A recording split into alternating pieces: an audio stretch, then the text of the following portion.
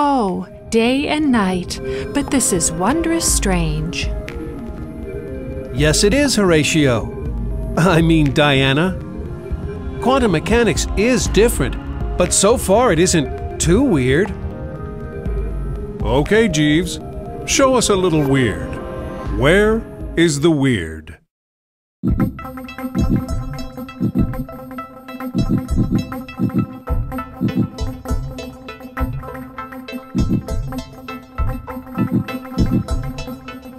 Where's the weird, you ask? Once you get past the existence coming and going, and virtual particles, and uncertainty, and exclusion, most of the weird stuff in quantum physics comes from what is known as entanglement, and subsequently wave function collapse. When two or more particles interact, their wave function becomes entangled in such a way that some properties of each are now depending on what happens to the other particle. Then these particles can be carefully separated, while in careful isolation to distant locations.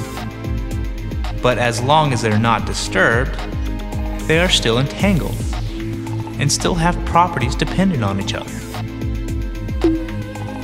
Then, when one particle is examined to see what the individual property might be, the wave function instantly disentangles.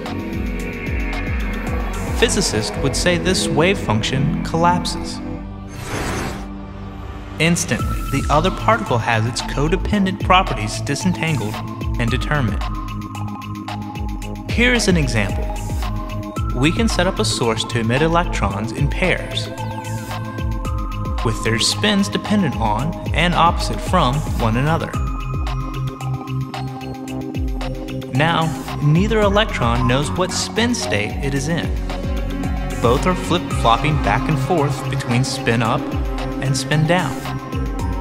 But their wave functions are entangled, so that whenever one of the electrons is disturbed and settles into one of the spin states, say spin up, the other electron instantly settles into spin down state.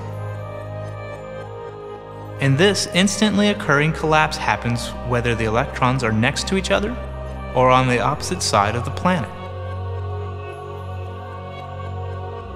And while some of that is truly weird, a host of modern technologies are beginning to rely heavily on this weirdness.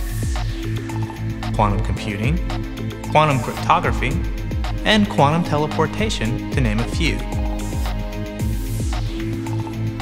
And because of the work they are doing in these fields and others, many scientists have little doubt that this particular quantum weirdness is an actual phenomenon. Real entanglement experiments have now been done where the separations have been over 100 kilometers, proving that distance does not destroy entanglement.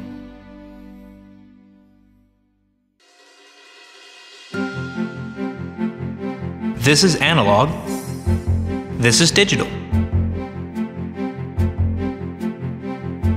This is analog. This is digital. This is analog. This is digital. If it is continuous, it is analog. If it is granular, it is digital. The current trend in audio, video, and communication technologies is to go digital. Instead of a continuum of color in video devices, we are limited to some finite number of colors. Instead of a continuous picture, our photo is divided into pixels. Instead of just any frequency in audio, we are limited to specific steps. This is very much like the universe in the realm of the small. The entire universe went digital about 14 billion years before we thought of it. Space, time, energy, momentum are all granular. there are only certain specific values allowed, and this granularity is accurately described by quantum mechanics.